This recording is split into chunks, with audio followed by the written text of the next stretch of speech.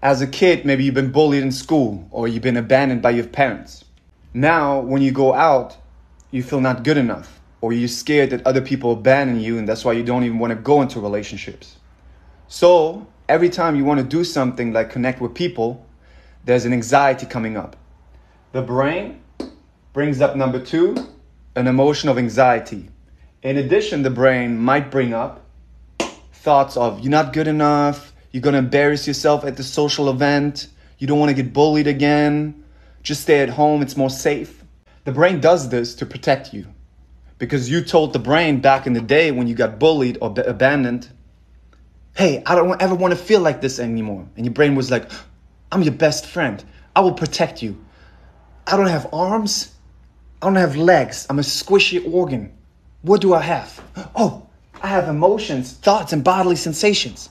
Okay, next time something close happens to you where it could be dangerous, that you could be left, like in relationships, or you could be judged when you want to start your business on social media, I will give you things I know that you react to keep you frozen so you don't go in the danger. What can I give you? I know, depression, anxiety, frustration, procrastination. I keep you safe. I'll give you all those things next time.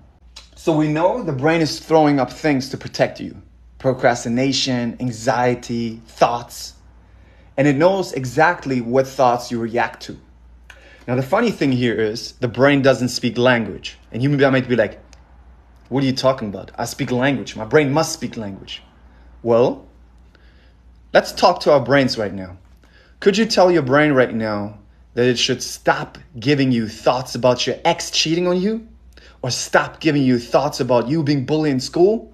Or stop giving you thoughts that you're too overweight or not good enough? Tell it to your brain. What's your brain going to say? Sorry, you could have told me that earlier. I'm not going to give you these thoughts anymore. I'm only going to give you thoughts of love and all that. No, your brain has no clue what you're talking about. It doesn't speak English. It doesn't speak any human language. Does anybody here know what the language of the brain is? What is the language of the brain? What is the language of the brain? RH knows it because you've been on my lives. It's actions. It's behavior. Okay? Your brain only knows what you spent your time on. That means if you get up in the morning and you dress in a way to impress others, or you talk in a way to impress others, or you talk in a way to be agreeable, you are telling your brain that you value other people more than yourself. Now, guess what? Your brain is actually your best friend. It wants to support you in doing the things that you love to do, and it analyzes, oh, what is he or she doing? Oh, he or she is trying to impress another person. Oh, we love valuing other people. Okay, how can I support him or her in valuing other people more? Oh, I know. I give him these emotions that they always react to value other people more, which is insecurity, chasing validation, anxiety. The brain doesn't mean bad. It's actually a friend. It supports you in what you spend your time on. So, we want to spend our time on different things.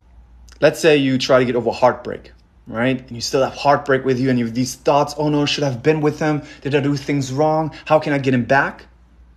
But I tell you, hey, you need to do valued actions. You need to show your brain what you really care about. So you need to go out there and play soccer and build your business. But if you play soccer and build your business and you're still checking in your head on, oh, do they miss me? Can I go back to them? You are still doing compulsions. You are not taking your brain with you. You're still in a different time in your head, right? And that will support the compulsions and that will support the insecurity. You are still feeding the old patterns. And that's why mindfulness is so important, because you can spend your time and energy in your head and you can spend your time and energy outside of your head. Okay? We want to spend more time outside of your head, outside of our heads, doing the things we want to do. That's why we use mindfulness. And mindfulness will also bring a certain calmness over time when you use it. In the beginning, it's going to be harder because your brain not going to like it. Because your brain's like, no, we always worry about things. We have to plan things. We have to map out things. We have to use all these parameters that we always used to protect ourselves. So now, when you do mindfulness and you drive in your car and you're only mindfully driving, boredom will come up, anxiety will come up because you're not listening to music anymore, you're not listening to podcasts anymore, you only focus on driving. Your brain is like, no, we don't only do one thing. That's not okay. We have to think about all the other people and the worries and what our boss is going to say. And we have to prepare a project in our heads. And we have to discuss in our heads how we can still impress others. How can we be cool? How can we be sexy? But if you keep doing that, you're showing your brain that you value other people, which causes the brain to give you more emotions of insecurity. So that's why we want to practice mindfulness. Okay? Dreamer says, driving gives me anxiety. Driving doesn't give you anxiety. Your judgment of driving gives you anxiety. What you want to do is have the anxiety and focus mindfully on driving. Because your thoughts about driving and your thoughts about the emotions that you have about driving causes more of the patterns to come up.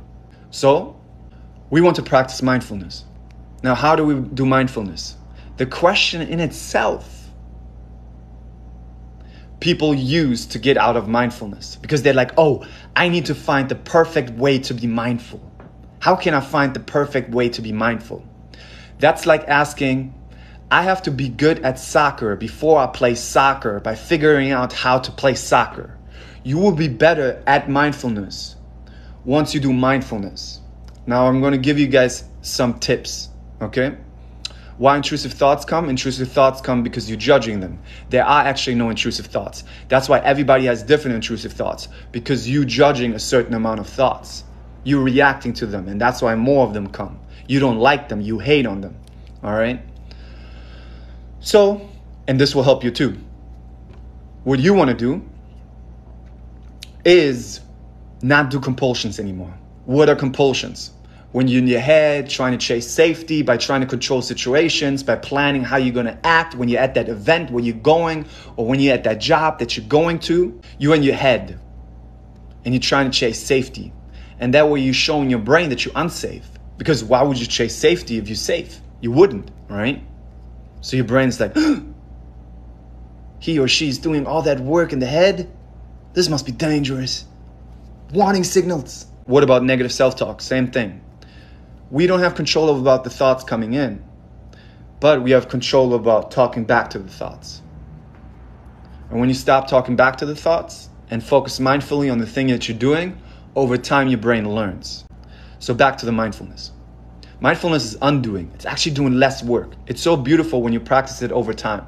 When I started practicing mindfulness, I used to listen to music everywhere. I had music in my ear everywhere. One of the reasons was I had like a breakup like a long time ago. And I didn't want to be with my own thoughts. So I listened to music in the car, outside the car, in the grocery store, everywhere. So when I started mindfulness, I stopped listening to music in the car, stopped listening to podcasts in the car, and I only focused on driving. And this seems so insane for our society because our society is insane. I see everybody at the red light, even driving, looking at their phones, scrolling on Instagram, because they're such addicts to their urges of their brain. And that will always cause you huge mental health problems. You are a slave to the brain, and the more you're a slave to the urges of the brain, the more you will be emotionally weak. Now, so I started driving, and I started mindfully driving without music and podcasts, and it sucked in the beginning, right? First days, it was like, no, you deserve this. No, this feels so uncomfortable. So I was comfortable being uncomfortable. Comfortable being uncomfortable, but focusing always back on mindfully driving, okay? Always focusing back on mindfully driving. And the brain gives you more excuses. It will give you good excuses. Guess what excuses of good excuses it will give you? No, see, this is not good for you because you need to grow. So you need to listen to Joe Rogan podcasts, or you need to listen to Michael Singer podcasts, or you need to listen to those podcasts. Tries to trick you. Thought come in, we don't react to it. We focus back on driving with the uncomfortable feeling of boredom. You will get more emotionally fit. You will get more emotionally fit because you're with the emotions, but you're focusing mindfully on what you're doing. Over the 2 weeks, probably 2-3 weeks, everywhere I went, running, walking, driving, practice mindfulness as good as I could. After 2 weeks, maybe 3 weeks, not even, I remember where I was.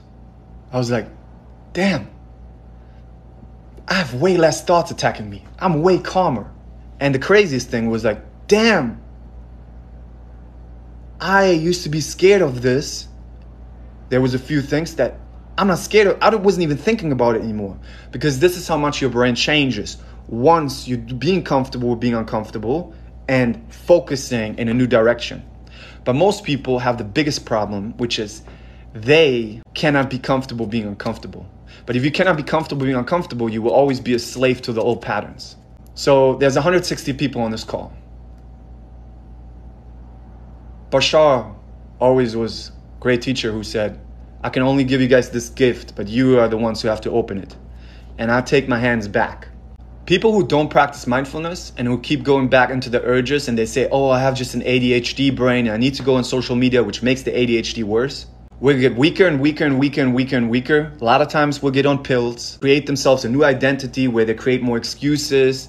We'll have all kinds of go to therapists, psychologists. They're going to diagnose them as bipolar, having ADHD. Then they have a new identification, but really they created it because they try to control the anxiety. They try to isolate themselves, not doing the things they value, which causes them to be more depressed because now they don't have a support system anymore. They're chasing emotions, which gets the emotion out of place, high and lows all the time. And there will be some of you guys. There will be some of you guys who might hear this now, and you might keep going on with your days, you might keep going on with your weeks. And maybe on some point you have enough pain where you're like, damn, let me try this out. Then you remind yourself back and you try this out, you practice it, and you really practice it. And you really practice having the anxiety and starting your podcast, doing the things you value mindfully, pushing social media till the end of the day, because we know when we start our day with compulsions, we're going to continue the day with those compulsions.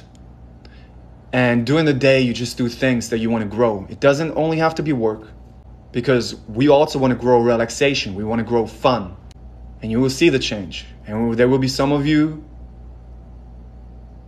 who will do this, practice this after this talk. And keep practicing it.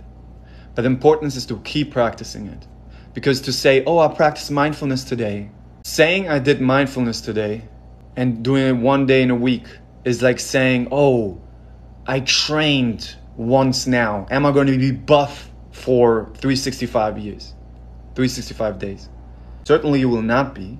But if you keep going, if you keep being mindful, if you stop being comfortable with all the emotions and stop judging them. The worst thing that society told you is that you can only be healthy when you're happy. Because by telling you this, you're making all the other emotions an enemy. You're judging those emotions and you're trying to make them feel better and you're hurting your mental health. Change your relationships with the emotions. Accept them.